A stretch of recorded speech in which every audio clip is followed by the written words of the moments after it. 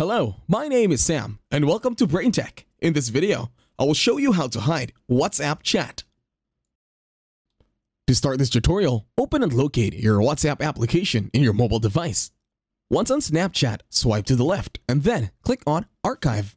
And then, all you need to do to discover the message once again is to search for the name of the username.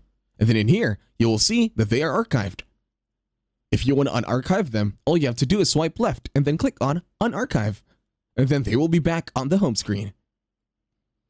And that's it. Thank you very much for watching. Please leave a like, share, and subscribe to the channel.